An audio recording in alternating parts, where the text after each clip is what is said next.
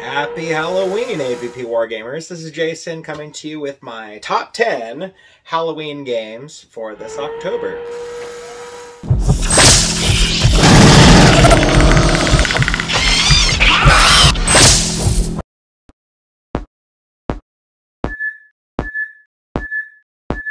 Number 10, Chupacabra.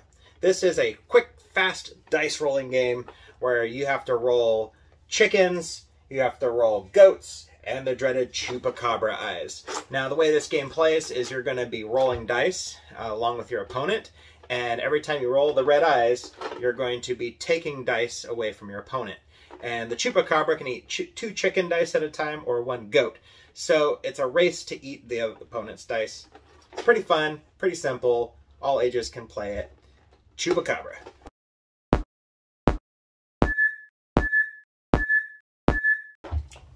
Number 9, Lucidity. This is another dice rolling game where you take the form of a nightmare if you bust and collect the wrong amount of dreams. I'm going to just say that this is a more complicated game. It's not for everybody, but it's a lot of resource management, and then eventually, if you can't defeat the nightmare, you become the nightmare.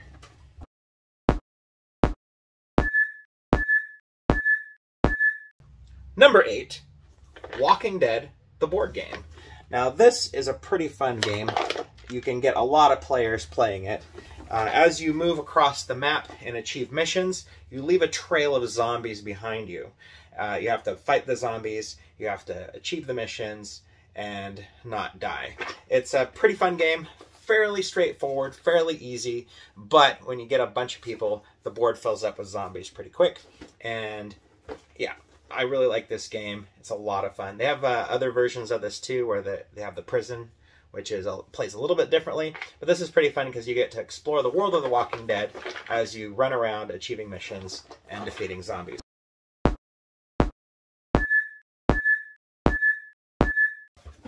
Number 7, Letters from Whitechapel. In this game, it's one player versus everybody else, where one player takes the form of Jack the Ripper, and each night Jack the Ripper achieves his murders while the police try to chase him down. It's a pretty difficult game. It's not for everyone, but if you have a large group of friends, it's a really fun one person versus everybody as Jack the Ripper stealthily sneaks across the city, getting away from the detectives, and the detectives scramble to try to catch him before he gets home. And again, each round takes the place of a night of the murder, and the tension racks up as Jack the Ripper sneaks around you and gets around you, and you might catch him, or he might slip through your fingers.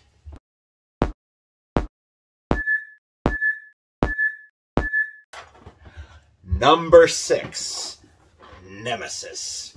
Nemesis is basically Alien, only done with not the commercial license for Alien, but it's very thematic of most space adventures where you will be dungeon crawling through a space station or a spaceship, trying to get your way through and achieve your missions. When you play the game, each player has their own secret mission that they have to achieve. It could be to screw over certain other players, or it could be to collect certain items or do certain things on the ship. Now, the ship has many, many things that could go wrong. Your engines could be busted. It could be going to the wrong planet. You could catch on fire, or the whole ship burns down on fire, or the ship would just straight up break and explode. You can set self-destruct mode. It's very thematic. Every time I've played, it's created an entirely new story, and it reminds me a lot like the movie Alien as you're playing it, but it's different every time.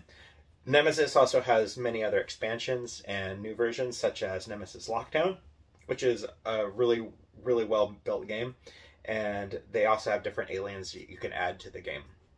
Nemesis, one of my favorite games, but it is extremely difficult, and you're probably going to get destroyed before you can achieve your goal.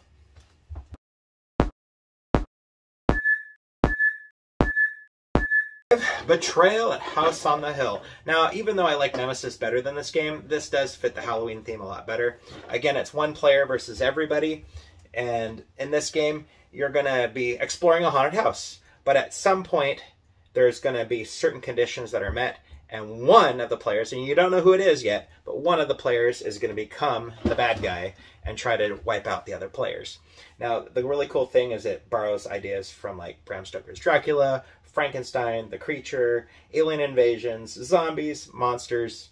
There's endless possibilities in Betrayal and House on the Hill.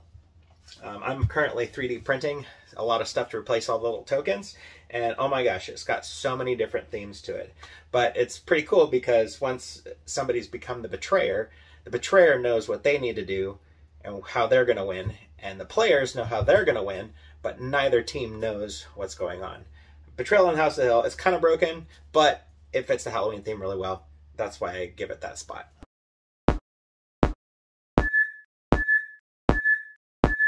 Number 4, Ghostbusters, the board game. It's a cooperative game where you're going to be busting ghosts. Nothing says Halloween better than Ghostbusters, and this is a really fun game. You're going to be working together as a team to bust ghosts as they come out of the portals, and you're going to have to find ways to shut down those portals, stop the big bad ghosts, and achieve a win.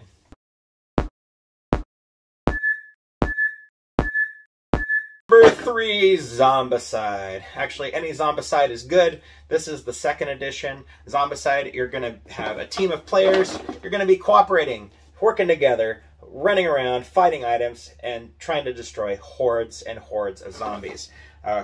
Cool Meaning or Not is one of my favorite companies, and they have completely saturated the market with different Zombicide games with different themes. But Zombicide, doesn't matter which edition, what version, Zombicide's a really fun game. Very easy to learn.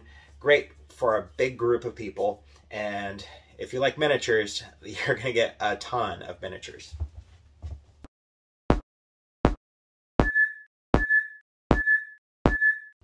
Number 2, Horrified. Horrified is a monster game. It's very thematic, perfect for Halloween. It's got all the Universal Studios monsters, the Wolfman, the Mummy, the Creature, the Invisible Man, you name it, it's in here. This game is really fun. It's cooperative. All the players are working together to defeat the monsters and save the survivors. And as you go through this game, you're going to find that it's a lot harder than it looks. Really fun game. I highly recommend it.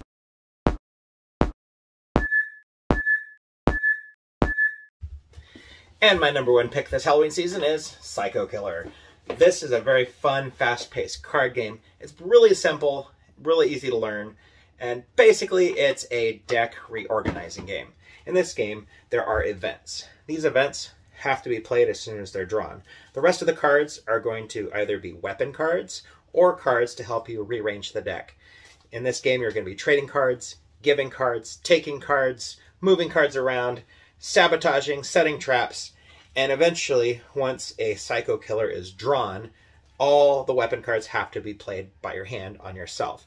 These weapons count as damage, and that damage makes you lose the game. The person with the least amount of damage by the end of the game wins, and again, it's really fun because you're constantly going to be trading damage, trading cards, moving stuff around.